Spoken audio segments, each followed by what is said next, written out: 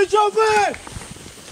I'm First Lieutenant Andrew Palmano. Today I'm going to teach you to conduct urban breaching like the United States Marines.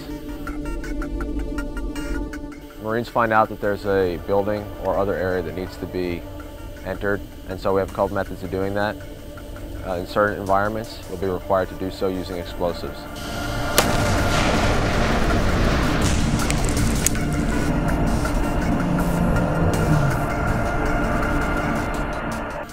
What we do is we have a breacher.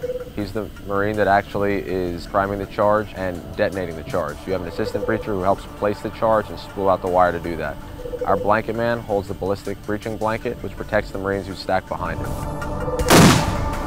Once the Marines come out of the stack, they will aggressively breach that target and fight their way inside. The breacher has just completed giving his hasty breacher's brief for the team in which he describes the target that they're attacking, the charges they'll be using, appropriate standoffs, as well as the casualty collection plan in the event that there should be casualties within the team. Right now you see that they're moving up to their target and getting ready to stack. So the blanket man has been told in that breacher's brief how far they need to be. He estimates the distance. The breacher then goes up and sets the charge with his assistant breacher. So the breacher is placing the charge on the target. Charge is in place.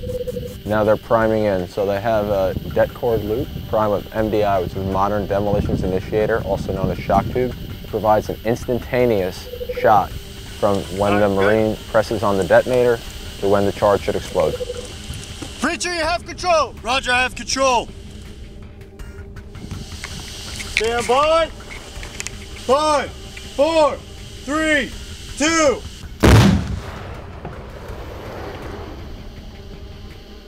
Our Marines have been able to successfully breach some doors, some walls, and some windows. Overall, you have a breacher, you have your charges, you have a breach team, and that's how you breach like a Marine.